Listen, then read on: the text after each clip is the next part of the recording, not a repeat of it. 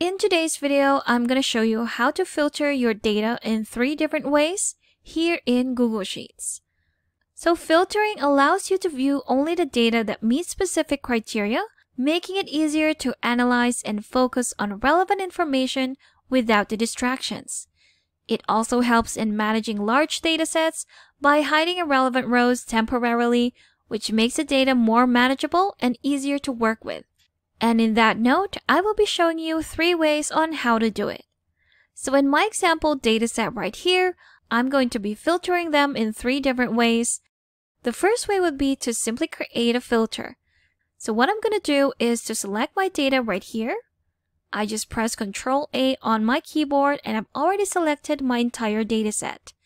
Then I'm going to proceed to Data in the menu bar and select Create a Filter. And there you have it. I've inserted a filter on each of my columns right here.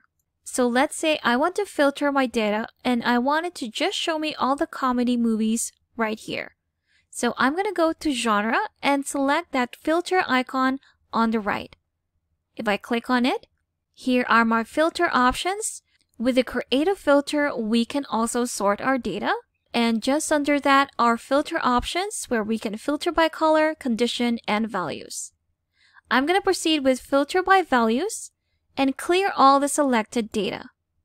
Then I'm just going to select the one that I want to see, click on OK, and there we have it. Now if I want to filter it again with another column, I can do so by just clicking again on that filter icon right next to the header. If I want to filter it by budget, let's say I want to filter this by condition, and I just wanted to show all the movies that have had a budget of over 50 million. So let's go ahead to greater than and enter the value of 50 million. Click on OK, and there we have it. So that's the first way on filtering your data. Let's try the next one. So the next way to filter your data would be to add a slicer. Select your data, Ctrl-A on your keyboard, or Command-A. Again, go back to Data on the menu bar and select Add a Slicer. If you click on that, here is our slicer, which is a more interactive way on filtering your data. So with this tool right here, we can actually move it, resize it, and customize it the way we want it to be. Then on the right side, we have our data range and our column. So now we're just going to select the column that we want to apply our filter to. So this time I'm going to select the movie title column. There we have it. And here in our slicer, we're just going to select how we're going to filter our column. So go to the drop down and select Filter by Condition again. This time I want to filter my column and I want it to show all the movies that start with the letter D. So let's select our condition right here. Go to Text Starts With, then put in your letter.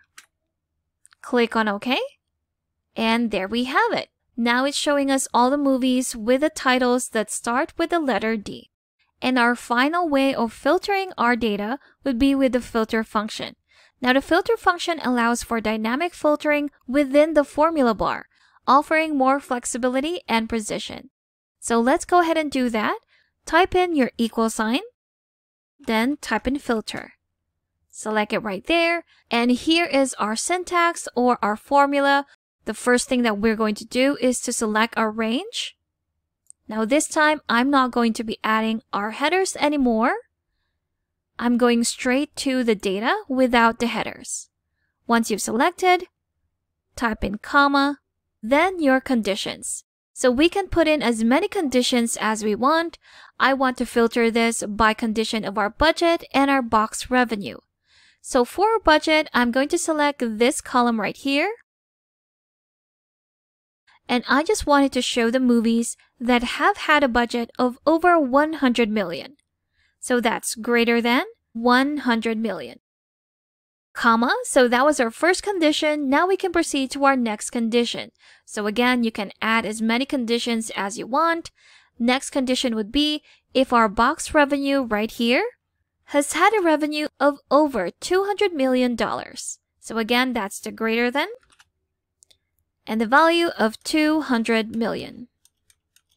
Close it off and press enter.